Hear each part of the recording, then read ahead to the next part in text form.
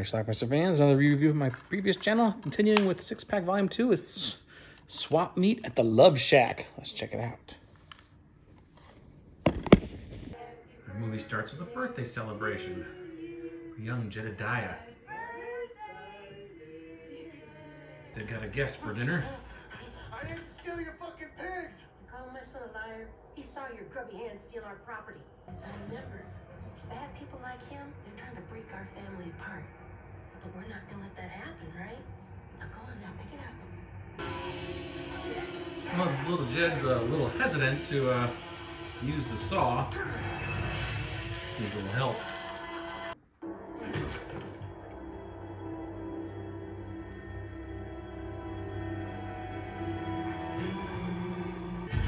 Sometime later, a couple's on the side of the road and they see a strange sight. It's Jedediah with a cow head on his head. The girl follows him to see if she can help him. Come on.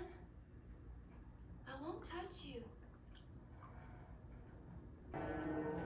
Turns out he was just bait to lure her into there, and she ends up falling down a hole or something, and they're gonna crush her to death. Soon after, the girl's father shows up.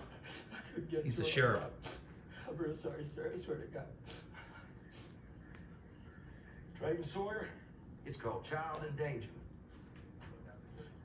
You take one of mine, and I'll take all yours, Vernon. So the sheriff takes Jed away, puts him in the Gorman home, like a youth facility. I want to see Jed. She hasn't been allowed to see him all these years.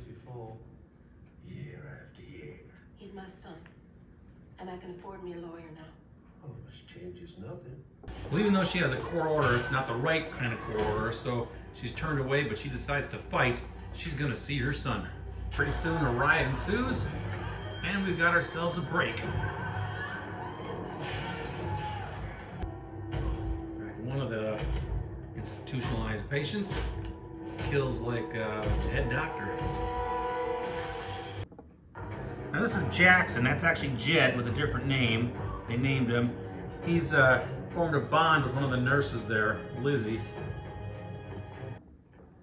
4 of them escaped and they took Liz as a hostage. Ike and Clarice are the leaders. I'll turn you into strawberry pie. I'm gonna hear him. Jed and I thought the plan was Bud have joined them. people looking for a group with a Mongoloid. We always see him. Bud is the big guy there. They walk down to the diner.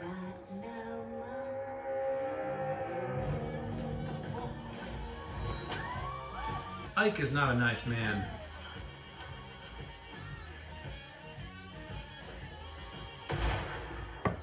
End up finding an abandoned mobile home to stay in. There's a dead body in there. Whoever lived there before is deceased. Ike and Clarice are doing their thing, and Clarice is on top of the dead body licking it at the same time. Ike and Clarice don't even really get along with the other 3. The other 3 are not really involved in the violence that's going on here.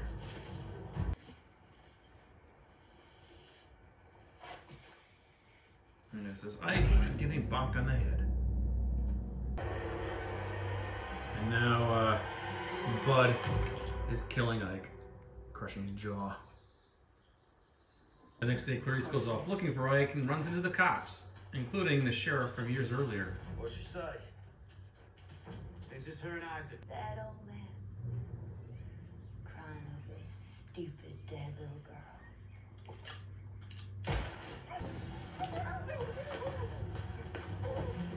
Jed and Lizzie run off, so does Bud. Taking a cue from Han and Luke, Empire Strikes Back, they hide inside the carcass of a dead cow.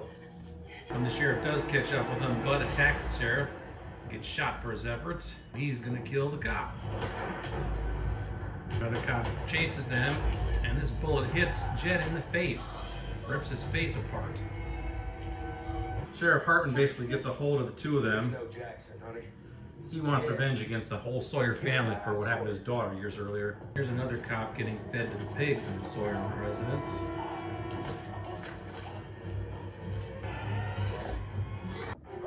So the sheriff is basically holding Lizzie and Jed in the barn, and then Verna, Mom, comes to get them all. She then sews up her son's face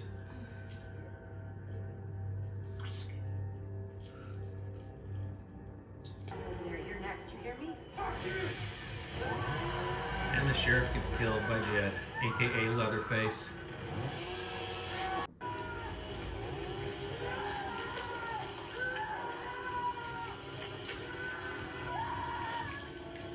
Lizzie runs off into the woods. So she hits a bear trap, and by this time Jed has been completely warped by his mother. And despite her pleas, they had been close. He's now in full Leatherface mode. Final scene of the movie, Jed has taken the faces of both the sheriff and Lizzie and has made his first mask. All right, let's talk about Leatherface. Came out in 2017. I'm not exactly sure where this fits in the timeline of the series. It seems to be like two separate timelines with all these chainsaw movies. This could have been, it's basically kind of the origin story of Leatherface, how he came to be.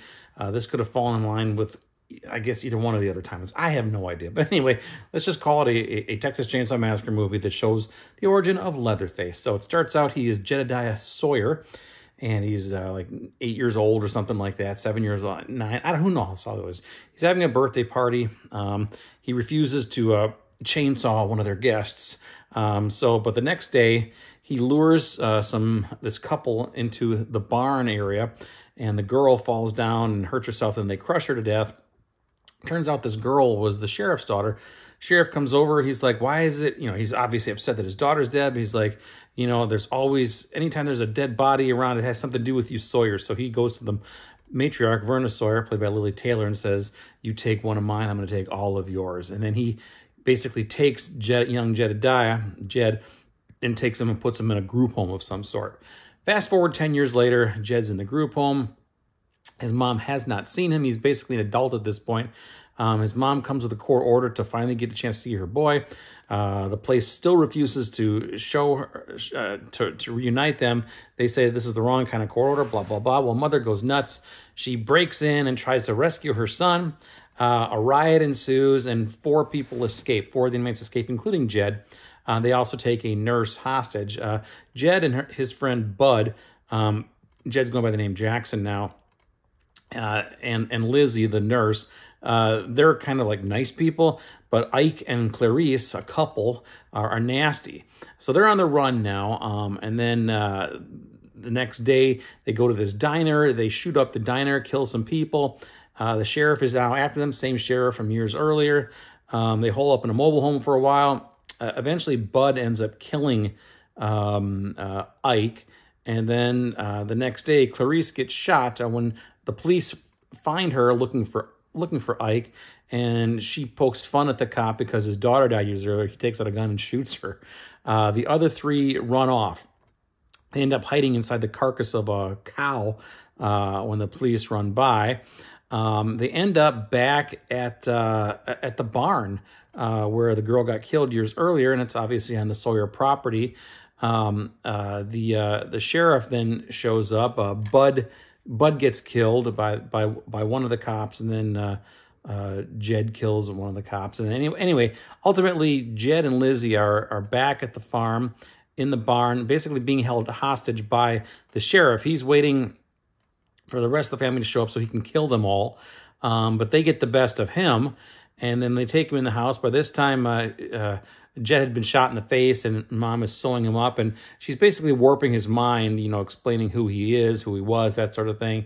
And Jed's turning into full Leatherface mode here. They end up killing the sheriff. Jed does with the chainsaw. Lizzie runs off in the woods, gets stuck in a bear trap, and even though she was close with Jed, Jed chops her head off with a chainsaw.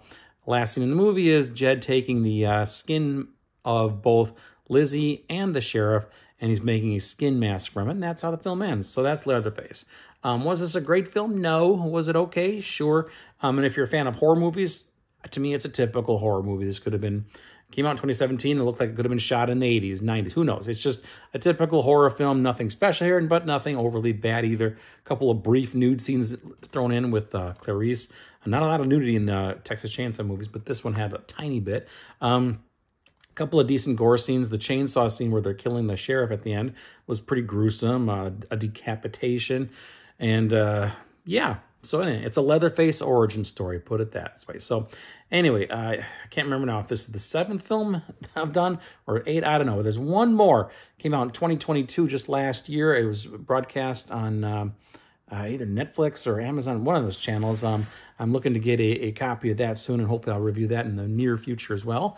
But until then, this is the last one. So check it out. Leave some comments. Let me know what you think about Leatherface. Leave some comments. Watch it. Bye.